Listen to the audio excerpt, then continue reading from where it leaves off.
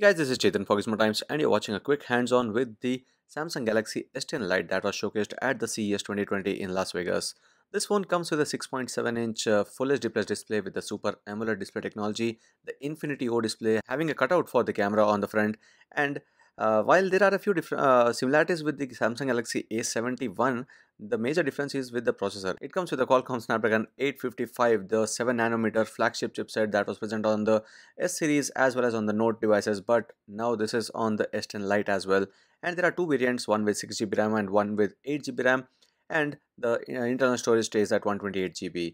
And this runs Android 10, and based on that, it's the One UI 2.0, which is the latest One UI version with a few feature additions to the base settings, and also there's the face unlock as well as the under display optical fingerprint scanner for the unlocking of the phone. And you can see there's no fingerprint sensor on the back of the device, which is now pretty common in Samsung's phones, because even the mid-range A series phones have that under display fingerprint technology. And now for the cameras, Samsung has been promoting its new feature, that's the Super Steady OIS, which is basically not OIS if you ask me, because it still takes advantage of the software but makes the videos much smoother, and that's the gyro EIS being used. But Samsung claims that this is much better than the regular EIS that is done by the other phones, and there's that Super Steady option, which again is a similar option seen on the Galaxy Note 10 Lite as well, and even on the Samsung Galaxy A71 and A51. But this is the only phone where Samsung is advertising that feature very much, even with that message on the back of the camera, back of the device near the camera, where it says the Super Steady OIS feature. The phone comes with a 4500 mAh battery and also the super fast charging. On the front is the selfie camera that it comes with a 32 megapixel sensor with the f2.2 aperture.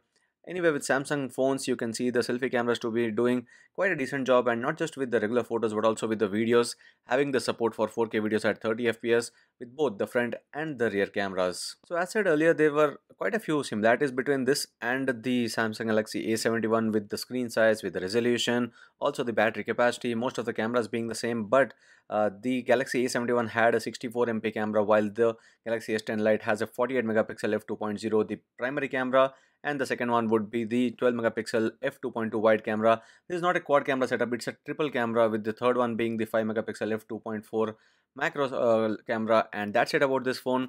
The Galaxy S10 Lite should be coming soon into the Indian market, and it's in a way quite a good phone because of the flagship chipset that it comes with.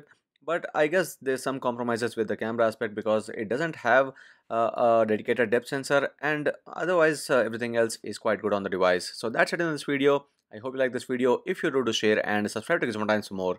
Thanks for watching, and see you next video.